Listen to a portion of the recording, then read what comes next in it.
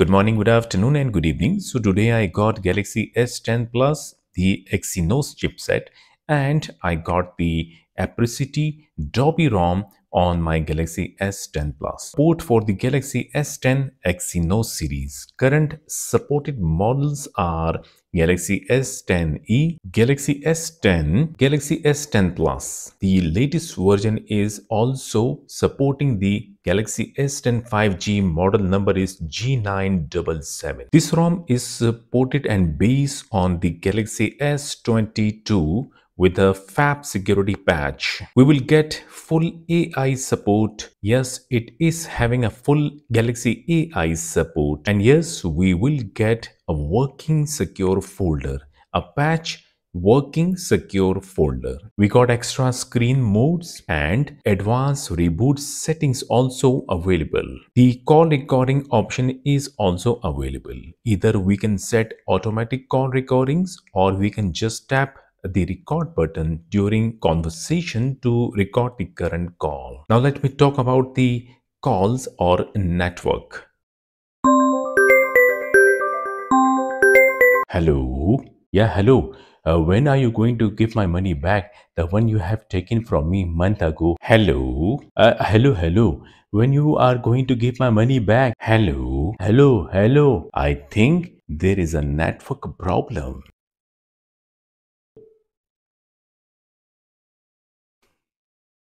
Yes, indeed. The incoming calls and outgoing calls are working. Network or data perfectly working with this ROM. We can enjoy and we can take a benefit using the Galaxy AI features coming with the OneUi 6.1.1. There are more features coming with the ROM like outdoor mode, network speed meter, a dual messenger, yes, a working patch dual messenger, fingerprint gesture for the Galaxy S10e, hold back to kill apps, and the extreme kernel we are getting with this port. And with the current latest version, we are also getting a working Samsung Health application.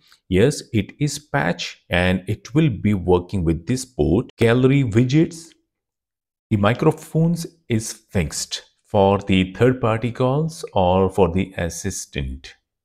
And we are getting FAP security patch and there will be more. While this ROM is the current latest version of the Apricity Dobby version 4.1, which is having OneUI 6.1.1, Android 14. I will say that if you are a flashaholic and if you are having a Galaxy S10 series mobile phone like Galaxy S10e, S10 or S10 Plus, or if you are having S10 5G, if you are trying to get the different custom ROM, I will say go for this ROM, because I must say that this is 99.9% stable ROM for the Exynos Galaxy S10 series. I have checked the ROM so far.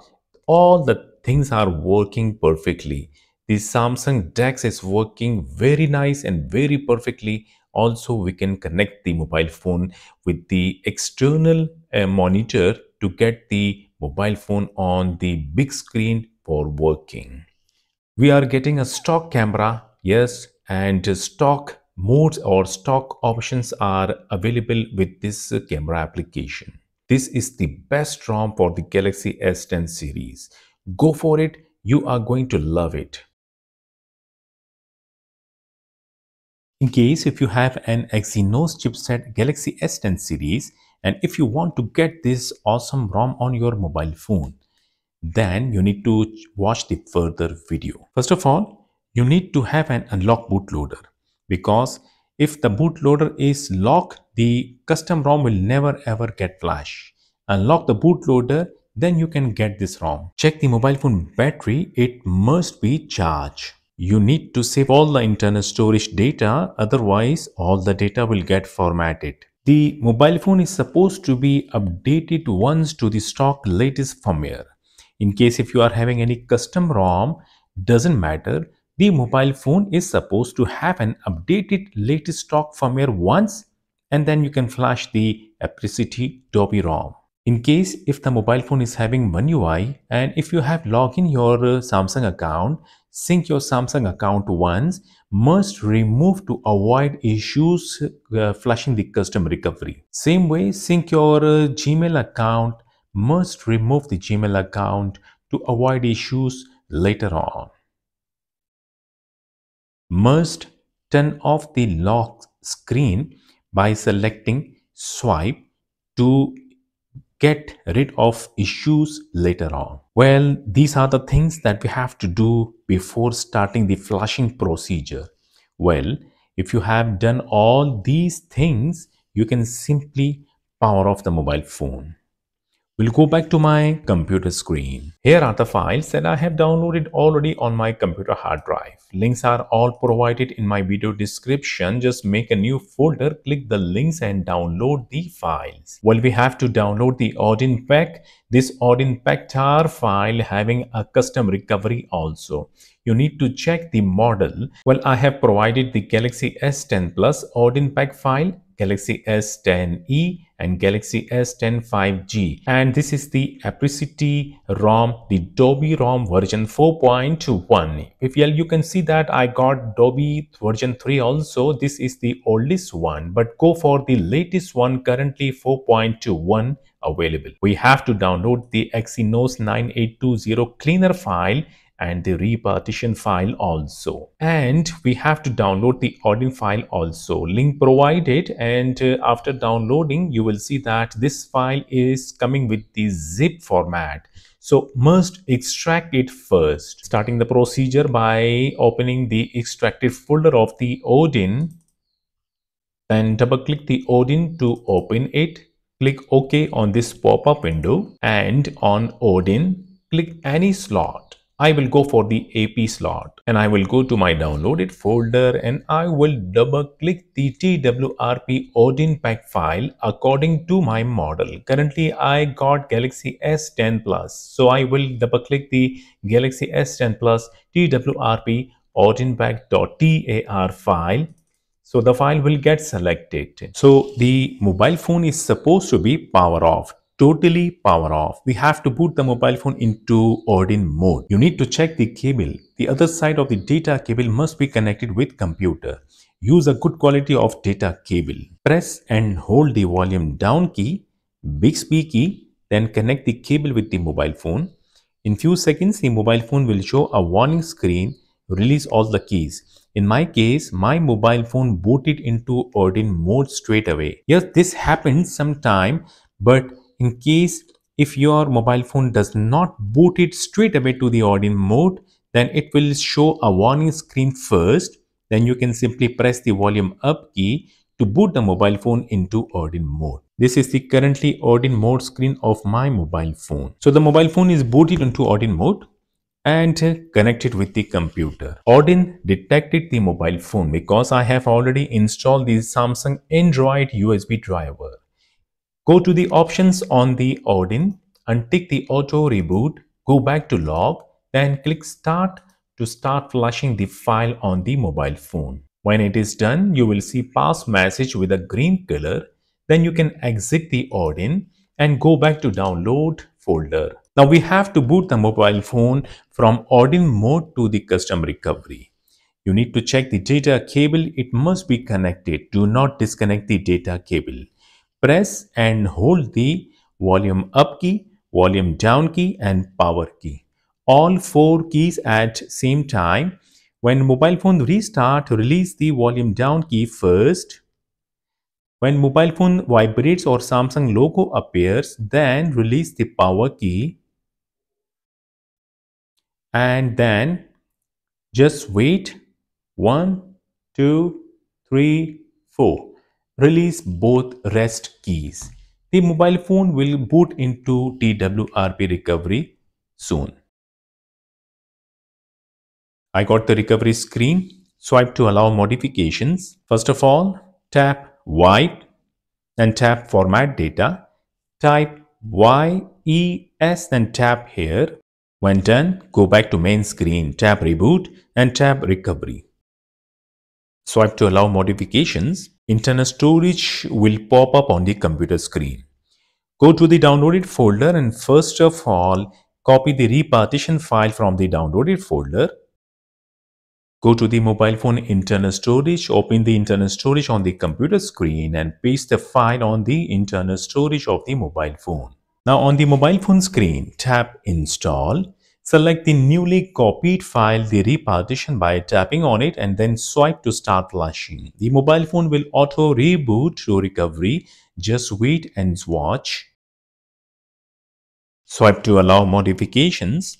Now tap Wipe once again, tap Format Data once again, type YES and tap here. We have to do the Format Data once again. When done, go back to main screen, tap Reboot and tap Recovery. Swipe to allow modifications. Internal storage got appears once again on my computer screen. We'll go to my downloaded folder and this time I will copy the ROM file, the Apricity 4.1 version and the cleaner file from the downloaded folder. We'll go back to my internal storage of my mobile phone and we'll paste both files on the internal storage of the mobile phone. It will take a little time, so we have to wait. After copying the files, we are done from the computer. First of all, disconnect the cable from the mobile phone. Now tap Install and select the cleaner file first by tapping on it. Then swipe to start flashing. Just wait. The mobile phone will auto reboot when it is done. Swipe to allow modifications and it is time to flash the ROM file. Tap Install, then tap to select the Apricity 4.1 version by tapping on it and then swipe to start flashing. The flashing will take a time, so now we have to wait.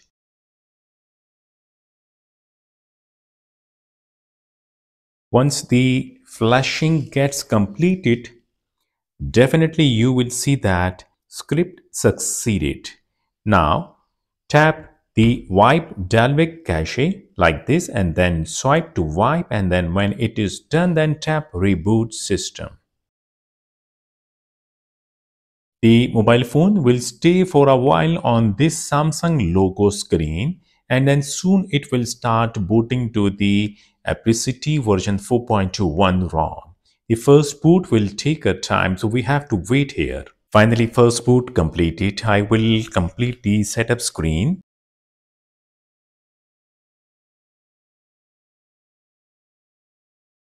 On this screen, if you cannot find your country region, like I cannot find my country in this provided list, simply I will tap United Kingdom and tap Restart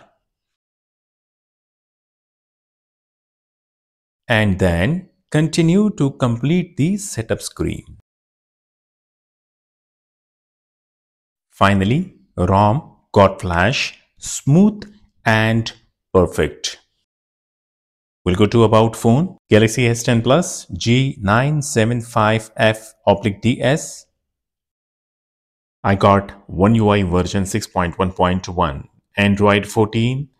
Google Play system update is 1st June. Yes, we can update this one. This is the baseband, kernel version, build number, and rest all the details. I'm pretty sure that you are going to like this Apricity version 4.1 ROM on your Galaxy S10 series. Do not forget to like the video if you are getting help from my videos, and also do not forget to subscribe my channel. Thank you once again. We'll see you in my next video. Until then, goodbye.